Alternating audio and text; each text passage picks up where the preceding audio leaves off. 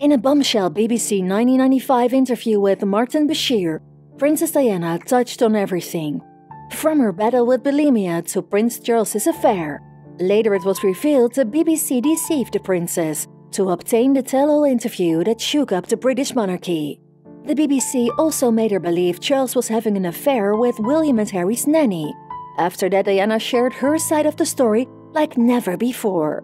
Decades later, Prince William and Diana's brother are still furious. Keep watching to find out more. It says that your husband renewed his relationship with Mrs. Camilla Parker Bowles. Were you aware of that? Yes, I was. But I wasn't in a position to do anything about it. What evidence did you have that their relationship was continuing even though you were married? A woman's instinct is a very good one. Is that all? Well, obviously I had knowledge of it.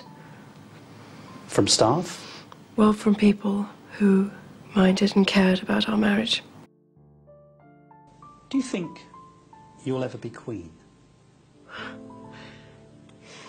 No, I don't. No. Why do you think that? I'd like to be a queen of people's hearts, in people's hearts. But I don't see myself being queen of this country. I don't think many people would want me to be queen. Actually, when I say many people, I mean the establishment that I'm married into. Because they've decided that I'm a non-starter. Why do you think they've decided that? Because I do things differently. Because I don't go by a rule book. Because I lead from the heart, not the head. And albeit that's got me into trouble in my work, I understand that. But someone's got to go out there and love people and show it. I just don't think I have as many supporters in that environment than I did. Yeah. You mean within the royal household? Mm-hmm. Mm. They see me as a threat of some kind.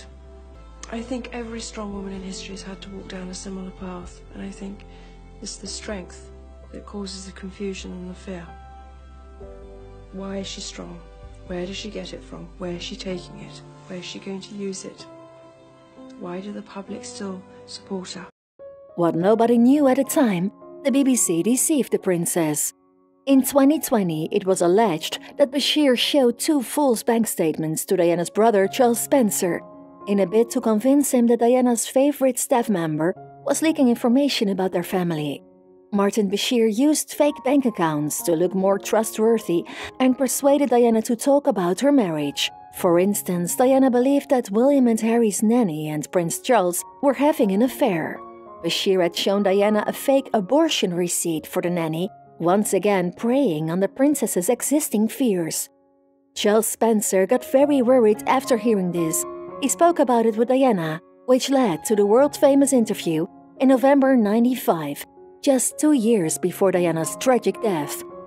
After the results of an investigation were released, the BBC apologized in 2022, and Bashir said he was deeply sorry. Princes William and Harry both got furious about the manipulations around the interview, but finally accepted the apologies.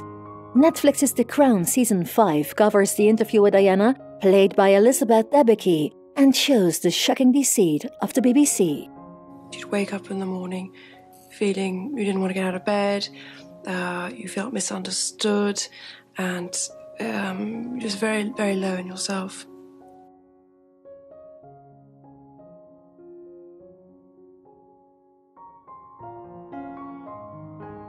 When no one listens to you, or you feel no one's listening to you, all sorts of things start to happen. For instance, you have so much pain inside yourself that you try and hurt yourself on the outside because you want help, but it's the wrong help you're asking for. What did you actually do? Well, I just hurt my arms and my legs. And I work in environments now where I see women doing similar things, and I'm able to understand completely. I had bulimia for a number of years, and that's like a secret disease you inflicted upon yourself because your self-esteem is at a low ebb and you don't think you're worthy or valuable. I was crying out for help, but giving the wrong signals. And people were using my bulimia as a coat on a hanger. They decided that was the problem. Diana was unstable. And the thing about bulimia is your weight always stays the same, whereas with anorexia you visibly shrink. So you can pretend the whole way through. There's no proof.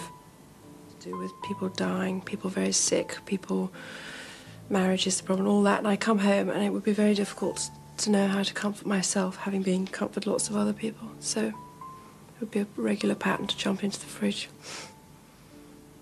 Well, it gave everybody a wonderful new label. It's Diana's unstable and Diana's mentally imbalanced. And unfortunately, that seems to have stuck on and off over the years. So you were isolated? Mm-hmm. Very much so. Do you think Mrs. Parker Bowles was a factor in the breakdown of your marriage? Well, there were 3 of us in this marriage, so it was a bit crowded. As you say, you'd agreed to a legal separation. Mm-hmm.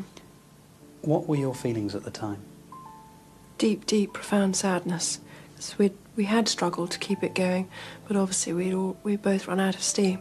I come from a divorced background, and I didn't want to go into that one again. What happened next?